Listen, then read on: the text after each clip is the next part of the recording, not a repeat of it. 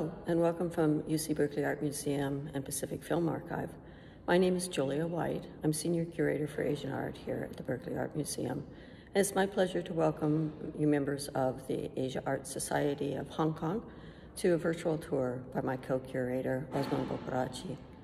Osmund is a very well-known and distinguished scholar of Buddhist art, particularly focusing on the area of Gandharan art. He and I co-curated this exhibition, which will run until March 13th here in Berkeley. The exhibition was organized around a seminar that Osmund developed for UC Berkeley graduate students on the art of Gandhara, which he taught virtually from Paris, France in 2020. From that initial idea of a graduate student seminar, we developed this exhibition that focuses on specifically on the art of Gandhara. We include works from private collections as well as from public collections, and we're very pleased to say that it has been quite well received here in Berkeley. So I'm sorry that the members of the Asia Society of Hong Kong are not able to see the exhibition in person, but I'm sure you'll enjoy Osmund's wonderful presentation, which lasts about 45 minutes. So thank you, and I hope that at some point you'll be able to visit us here in Berkeley.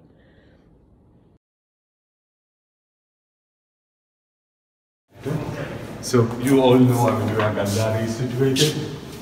It's here, south of the Hindu Kush Mountains slopes. One of the things that we really wanted to insist upon was the conquest of Alexander the Great, conquering the world. He came to Gandhara and also the other regions around between 327 and 26, and he conquered what he thought the whole world, right? So according to, during that period, the world was limited to this part only, including Europe. The rest was known. So we will start with that.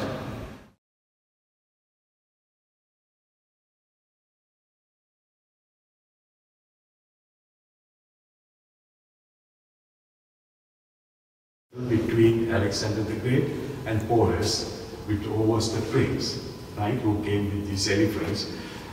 This is a fake news, in a way, because Alexander never encountered Porus in a duel. So during the attack, he fell down from his elephant, and then he became a prisoner. But the mint engraver wanted to show it off, saying that Alexander had a real fight, right? But after so just to show that, so just to show that he conquered the India and also the Indus. So Alexander is shown like Zeus, the supreme god of the Greek pantheon, holding a thunderbolt in the hand. So after him, there were many Greek kings ruling in the region. Here we have a coin of Diodotus, who was a satrap. He was under the Seleucid Empire, but he revolted against and then became an independent ruler. We call it the Greco-Bactrian kingdom. So he has his own portrait, and on the reverse, he claims that his legend is Basileus Diodotou, means of the king Diodotus. So all the coins, it's in genitive case saying that this is the property of the king. And after that, he was succeeded by Euthydemus. I'm not going to show you all the 45 kings, just to give you an idea. So all this time, these kings were in the north, as you can see. So since he's from a different dynasty, he has Heracles. Diodotus has had Zeus, because Diodotus means the gift of God, referring to Zeus. And here we have Heracles, because he came from the region of Anatolia, where Heracles was, as we know. I'm sorry if I tell you things that you already know, but considering that I have to say everything, Heracles was a mortal who became an immortal. He was accepted in the pantheon. So here we have Heracles, and then Demetrius. By this time, when Demetrius came to power, the power of this,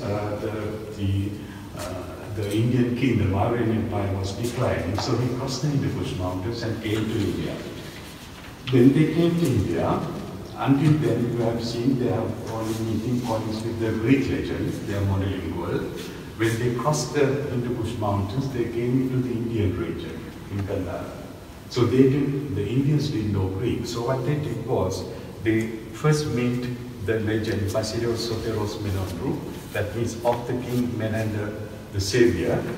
The same legend is translated into Gandhari, which is the earlier form of, if I simplify Sanskrit, you read it from right to left, Maharajasa, Tatarasa, Menandrasa. So it is the exact translation of the Greek legend.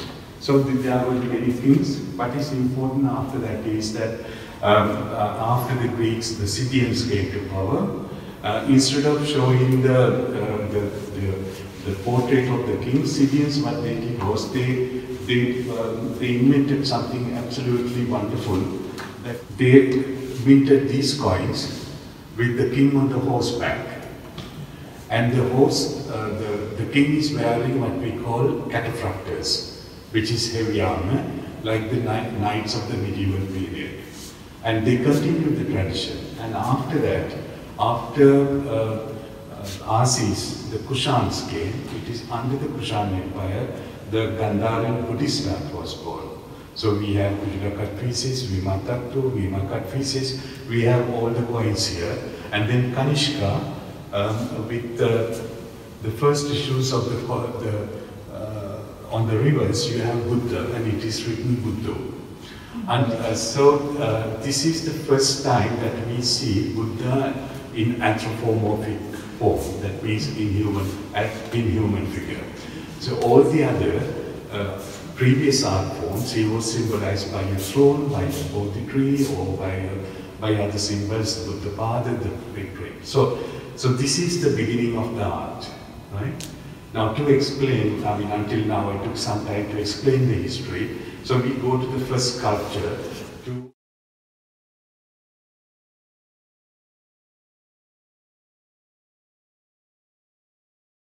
Why it is important? For many reasons.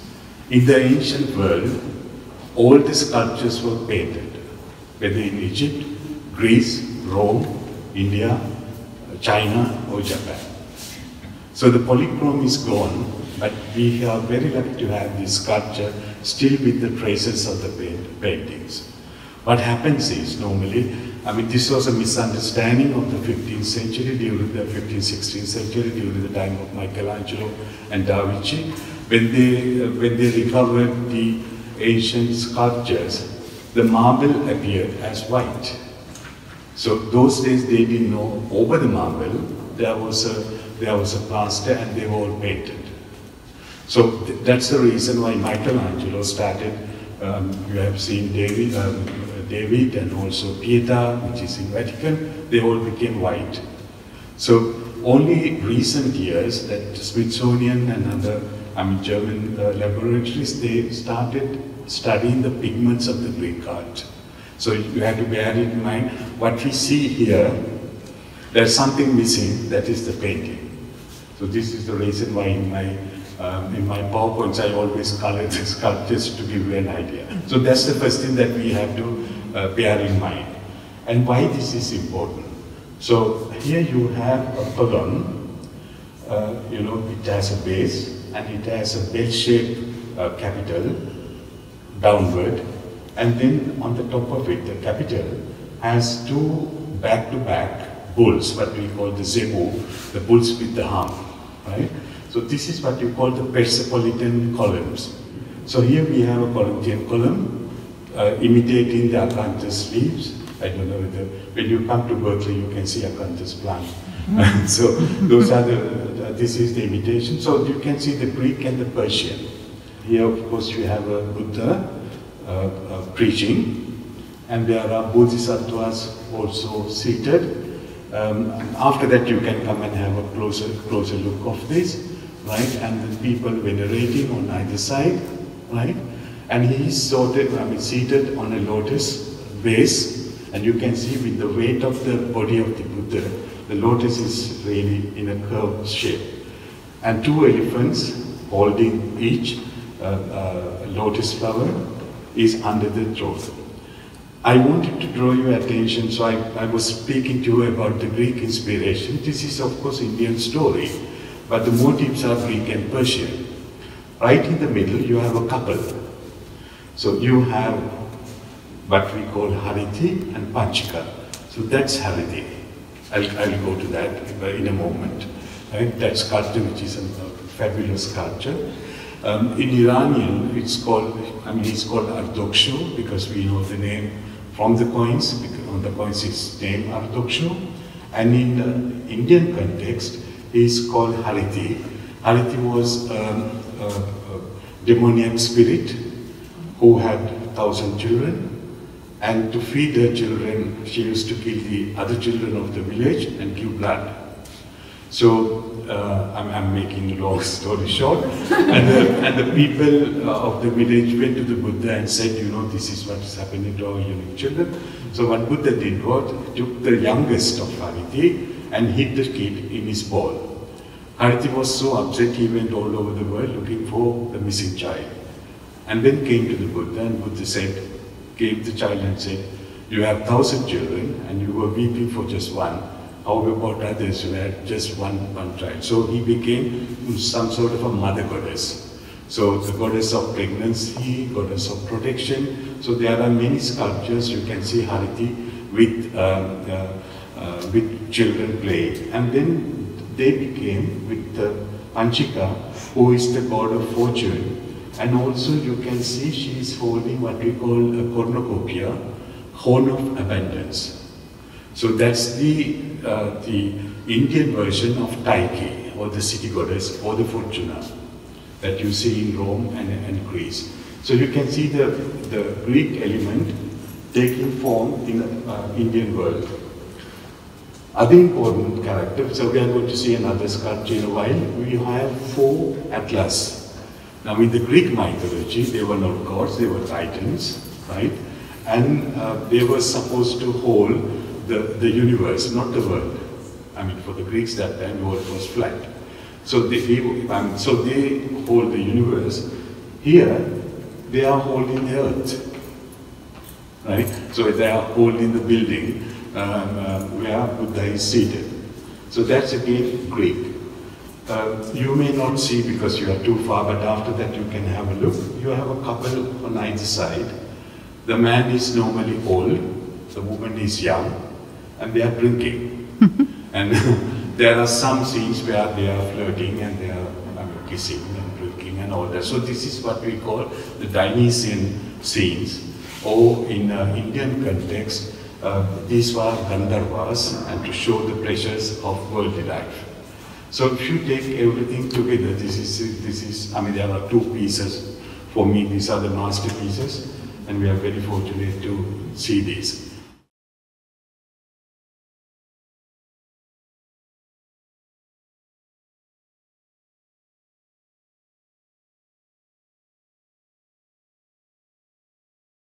On the headrest, here you have a tower of the city, right?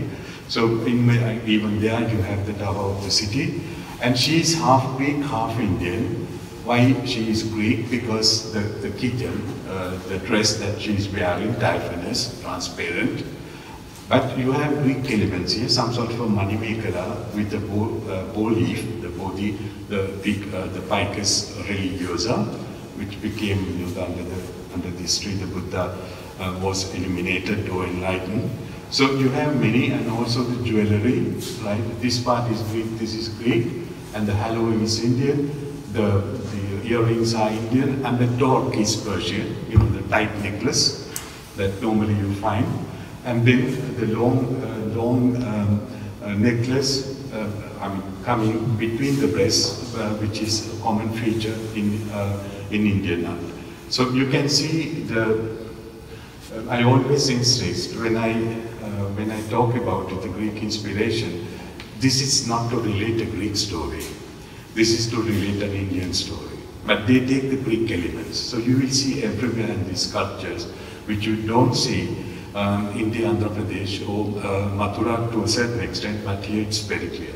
So from here, I'm sorry for taking you Atlas. the Titan who was holding the universe. But here there is no universe, and he has got the wings. In the Greek legend, Atlas never had wings. Only Nike, the goddess of victory, had the wings, and he looks like with the wreath, either ivy or grape leaves. So he's almost like Heracles. It's a combination of three gods. For the artists or sculptors who made these sculptures, they borrowed many elements coming from everywhere and made it something unique. Now this you will never find in Greece or in Rome.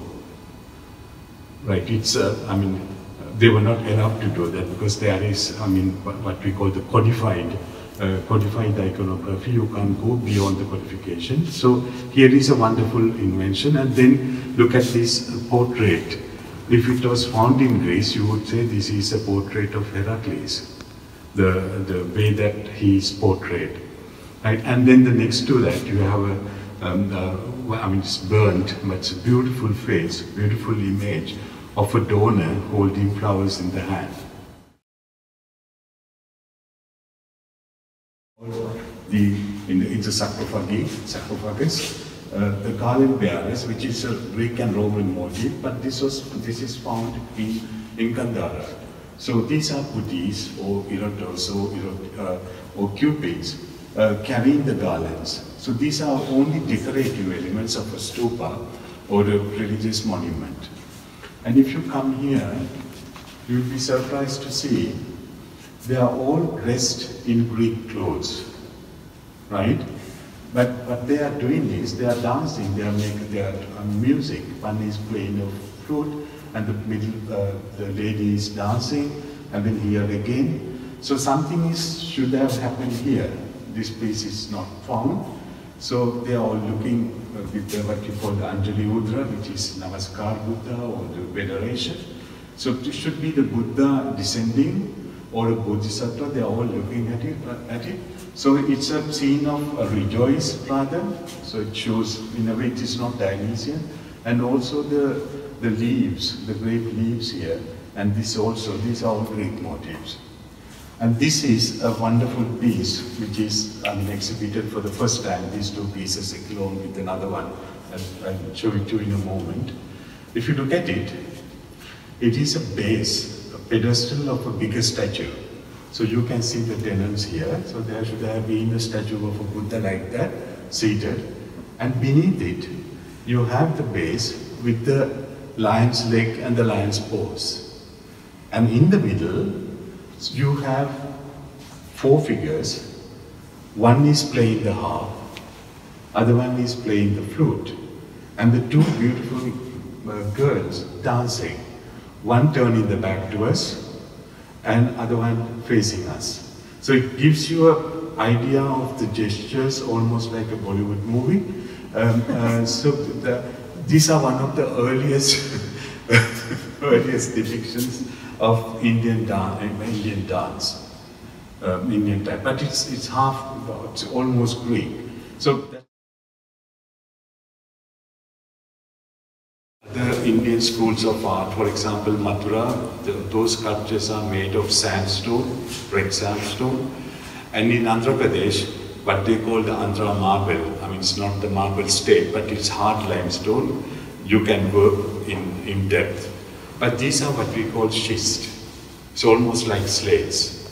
So it can go into pieces. So they can't go very deep in their reliefs. So this is a very deep relief cut. It's very difficult to make. So first of all, I'm explaining to you what's happening. So here you have a Persepolitan column with the base and also back-to-back animals. And then on either side, and here you all can see, I hope, there are two gods, again with Anjali Mudra, venerating Brahma here, that is in the Hindu mythology, the creator, and Indra on the other side, the god, the supreme god, god of the gods of thunder and lightning. The reason why they are venerating the Buddha is to show that the Buddha is above the gods, above it. So we need to bear it in mind. Buddha was born, it depends on the dating system. It could be 6th century BCE or 5th century BCE. He was from a Buddhist Hindu background. That time there were, so what he did was, he's not from the supreme caste which you call the Brahmins, but he's from the Kshatriya caste. So here really they insisted that Buddha is above these Hindu gods, so they are always in veneration. And I think the interesting thing of this sculpture is there are 3 registers showing 3 different things. So that would give us an introduction to all the statues of the Buddha here. Here we have a Bodhisattva. Bodhisattva is a person who will become the Buddha, but he will stay to help the human beings. But this Bodhisattva is Siddhartha. That means before he became the Buddha, before he was enlightened. So he is here with Abhay Mudra, the gesture of assurance. And then here we have Buddha in Vitakka Mudra, that means teaching. So he is again seated on the lotus, with upward and downward petals. And you have a monk in veneration, and then you have another woman venerating, and then we have putis, that means cupids, venerating him. It's a beautiful statue, and then others flying images with the garlands. What is really interesting for art historians and Buddhologists is what is happening in the 3rd register. Here you have 2 elephants on either side, and fortunately we can see this one is broken with a putti, and then there are 2 women with garlands for the Buddhas and Bodhisattvas. If you count, you have 1, 2, 3, 4, 5, 6, 7 Buddhas. It's not the same Gautama Buddha. These are the Buddhas of the past. That means what we call the Manushya Buddhas, and they were before Gautama Buddha, like Kashyapa, Kanakamuni, Konagama, Vipassin, Vesubha, and others. So here we have the last Buddha, who is called Gautama or Siddhartha. Interesting thing is, here we have Maitreya. Maitreya is a Bodhisattva. He is the Buddha to come. So we identify him because he has in his hand a water pot, which is a symbol of the Brahminical caste. So he's dressed like a prince. So it shows the succession.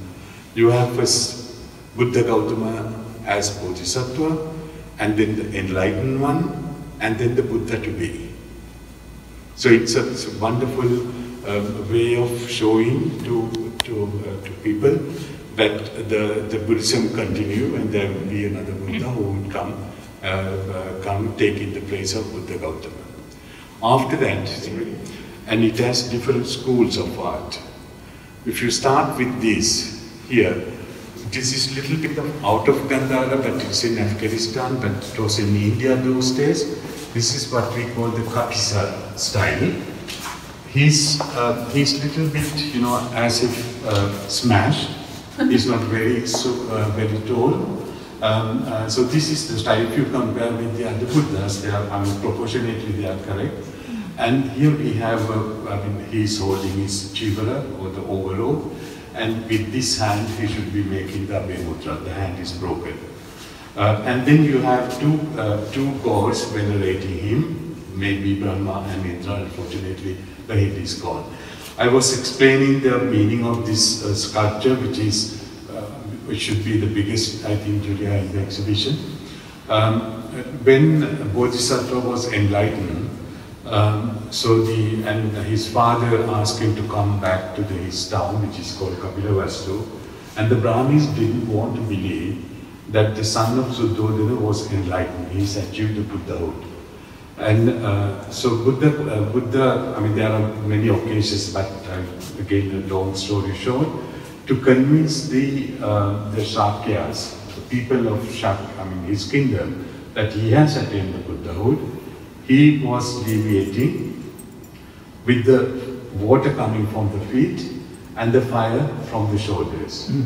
And after that, he changed it. The water came from the shoulders, fire came from the feet. And after that, he multiplied himself. So in different poses, one is this, seated, then of course deviating, seated, walking and reclining. So this is one moment, one of the miracles of the Buddha that we are very fortunate to have it. There are very few sculptures of this type. There is one in Kabul Museum, one in Calcutta. They were all found in Afghanistan. And this is the 5th statue we know of this type. And then the profile of the statue, it's absolutely beautiful. I mean, compared to the other one, this is a high school in a sense, from Peshawar, Taktibai, and Saribalor, which is the heart of the Gandhara. You can see, I mean, of course, the father of Buddhist art, the French archaeologist and art historian called Alfred Fouché said, he called it Greco-Buddhic, so Greco-Buddhist art. So his hypothesis was, since nobody knew how Buddha looked like, but these sculptures were done at least 700 after the birth of the Buddha. So they took the most beautiful Greek god Apollo and converted him into this, to Buddha. So you can see the features are wonderful, and he is seated in meditation, which we call Dani, and then you can see the feet. You can see the traces of the feet here. And then, since he is a great noble being, he was not like us. He had 32 exceptions. All the 32 exceptions are not shown normally on the sculptures, but at least 2, which is the Urna, which is a lock of hair on the middle of the forehead, and then the Ushnisha, which is a protuberance of the skull. So other exceptions are not, I mean, for example, the hand should, both hands should come to the knee, and they should be like this, and they are webbed. Sometimes you get the webbed fingers, not everywhere, but it shows a little bit of the Buddhahood.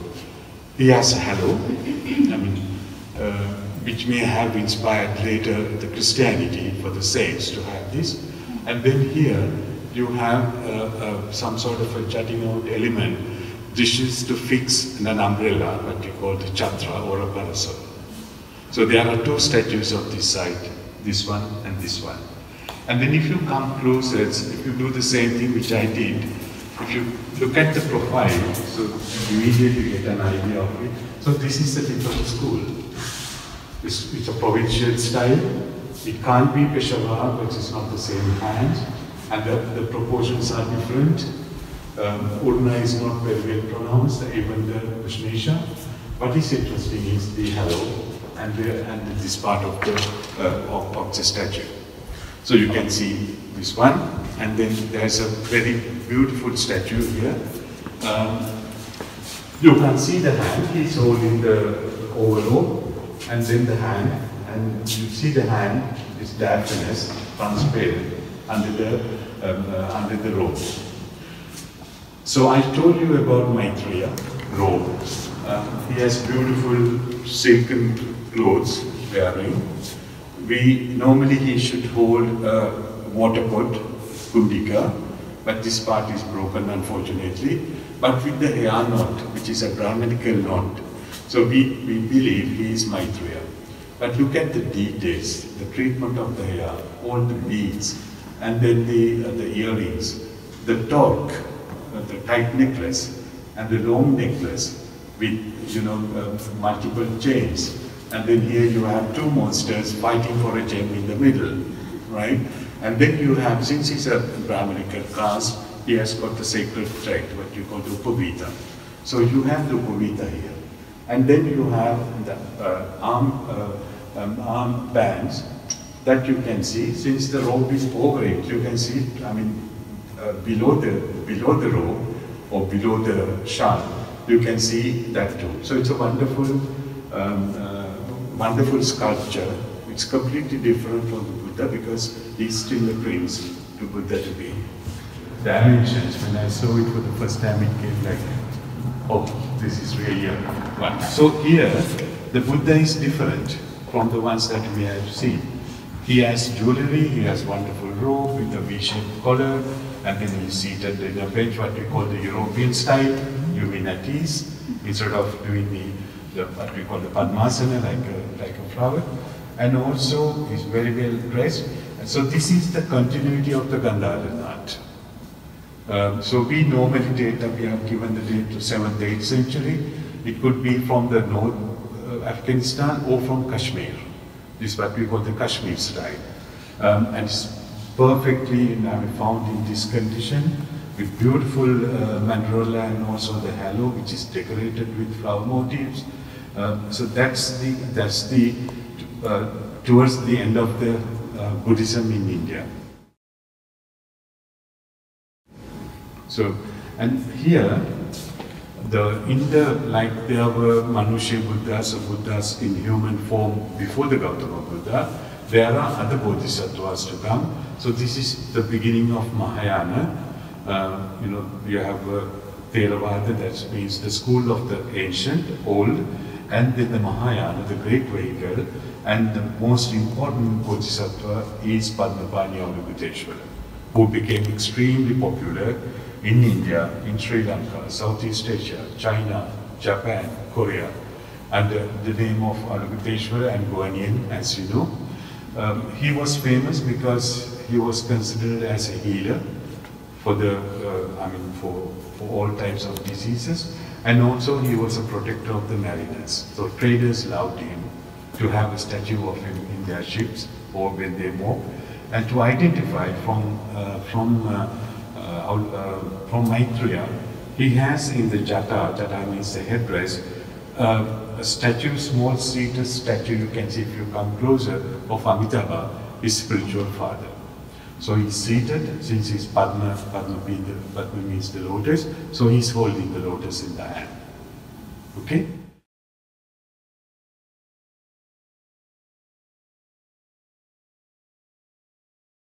This is what we call the 4 encounters. So this is again a masterpiece that I saw for the first time and exhibited here.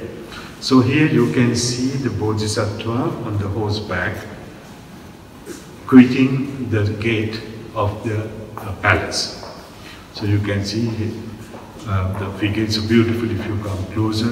The way the horse harnessing, I don't have time to go into details. This is one of the most beautiful horse harnessing we can see in India, right? So it's absolutely wonderful. So here you have a god holding a chatra and a parasol. What does he see? He sees 2 people. One is sick, right? That is a sick man with a huge belly. So he must be suffering from something. And then he saw an old man with a stick. And the third one was a dead man, and the fourth one was a mendicant wearing a saffron colored robe. So the young prince got upset seeing these 4 encounters and asked him, the gods explained, this is what happens to all of us. We don't remain ever young, so we get old and we get sick and we die. And so he got frustrated with the life.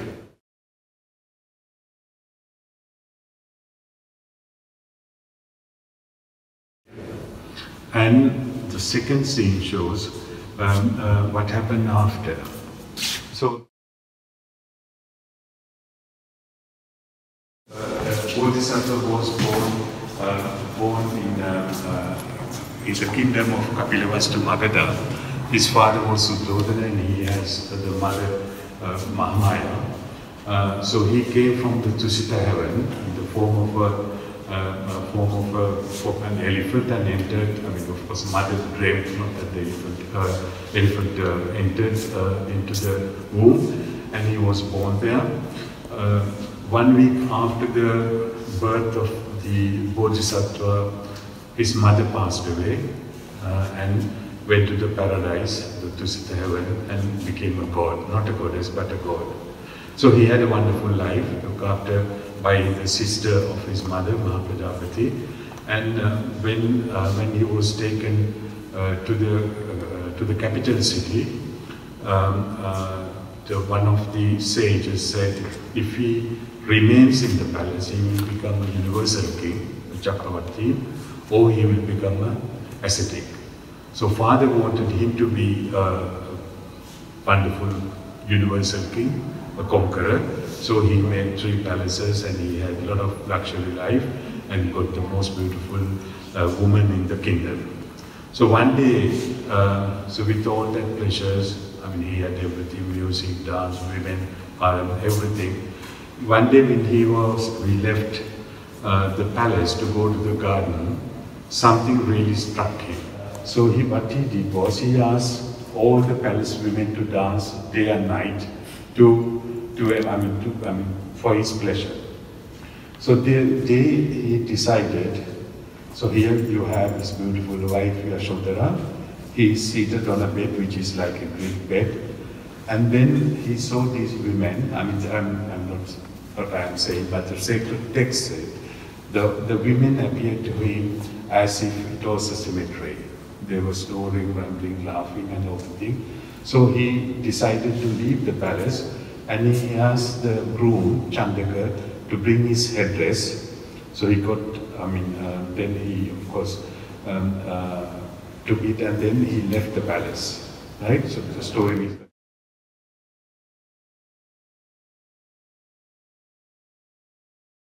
Look at the beauty of this sculpture. So this is a drum. You know, the stupas are circular. You can see the curved shape of it, and these are the acanthus leaves that you can see. And you can see the holes here. This is to fix another series of sculptures. This is the moment that he decides to leave the palace, leaving his wife, who is, lying on the couch, right? You can see her face, and asking Channa, his servant, to bring the horse, which is called Kantaka. And you can see the women, they are now completely tired and they are sleeping. Even one is sleeping while standing, and he's making the sign, come. And then he was on Kantaka, right? He's riding the horse. But the gods were very concerned about this. If the father comes to know that he's left the palace, he will send the soldiers, because the whole city was guarded by thousands and thousands of soldiers. So what the god did was that they carry the horse. If the horse walks, then you get the sound, right? So they carry the horse, and sometimes in Pali text, he was flying with the horse, and in the Gandharan Sanskrit sense, the gods were carrying the horse with celestial bodyguards. So you can see, and also you can see a soldier, again the Greek-like soldier with the cataphractus. So this is a wonderful scene of that.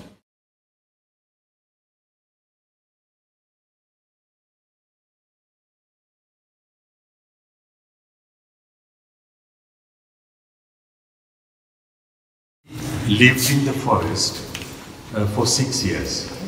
So he was asking all the Brahmanical teachers how to avoid the old age, sickness, and the death. So they gave him a lot of advice, and the sacred text, these sages were sitting on their nails, so they were eating, they were hardly eating anything, so they were doing a lot of all kinds of sacrifices. So Buddha decided to find a way to get rid of, the death, old age and sick age. So he started what we call the self-mortification. For 6 years he did not eat or hardly ate anything. So he became like a skeleton. So the gods and his mother, who is now a god, got very upset, thinking that he will die like this without becoming the enlightenment. So they intervened. After 6 years, he decided to give up fasting. So a village girl called Sujata of high birth came with the first meal after 6 years. So after that, he of course went under the tree of Bodhi, the Picus religiosa, and attained the enlightenment, right? So this is the continuity of the story. When he got enlightened,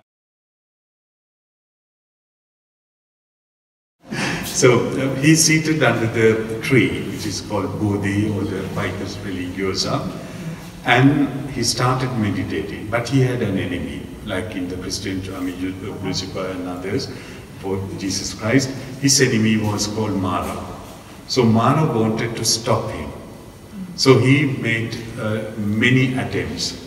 But it also, to give you a small idea, in Pali context, it was a psychological fight that he was fighting against himself. But in the Gandhara, because these were the region where the Greeks were there, it was a physical fight. So Buddha, you have to imagine Buddha seated here, meditating, and his demoniac army throwing weapons and trying to kill him. But the weapons stopped. There was some sort of a Prabhamandala, which is a circle. So he was there, he didn't care about those, but you can see they took ugly faces. Look at this, if you come closer after, you can see 3 faces here. And he's like, he's a demoniac. He has got all types of weapons. And you can see the others carrying different types of weapons, attacking the Buddha. And look at this person here. He's almost dressed like a Greek soldier. So this is the important thing about the Scythians. The coin I showed you, what we call the cataphractus, or the heavy armor, because everything was heavy, scale armor, and he's wearing. So it's quite interesting for the Gandharan artist of these converted Indian Buddhists. The enemies was their enemy. The Buddha's enemy was their enemy, with the Scythians and the Greeks. Same thing happened, the story in Sri Lanka. We were there with Julia in Sri Lanka. And in Sri Lankan paintings, where you have the Maras attack, you have British soldiers holding guns. Right? So, as you know, there were no guns during the time of Buddha's period. So it's quite interesting how they created the atmosphere of this war. So later you can come and have a look. And here you have Mara. He's armed, you can see here. He has got what we call Akinakes, which is a dagger, right? A dagger here. And he is comforted by one of his sons, the demoniac army. So we can't kill him, we can't defeat him. So Buddha was enlightened. So just to, then I should go.